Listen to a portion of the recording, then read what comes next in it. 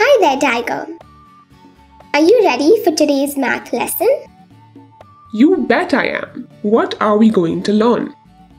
We are going to learn to find the volume of a cuboid. Awesome. Show me how to find that. Introduction. Volume of a cuboid. What is a volume? Space taken up by an object is called its volume.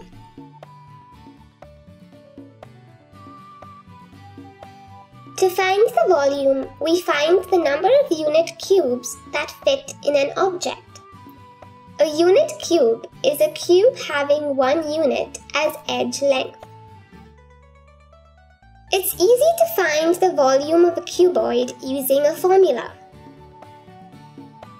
We first find the length, width, and height of the cuboid and multiply them.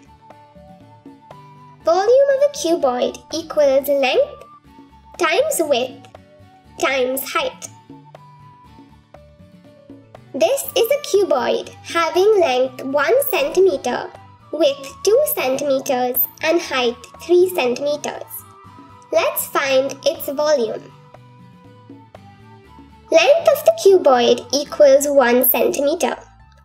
Width of the cuboid equals 2 cm. Height of the cuboid equals 3 cm.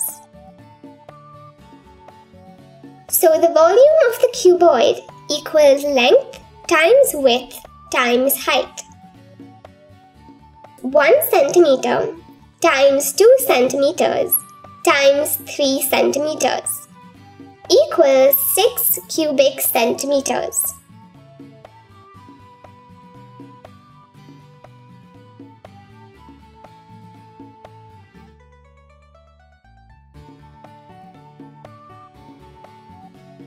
So, Tiger, did you understand? Yes, I did. The volume of a cuboid equals the length times width times height. You got it. Well done.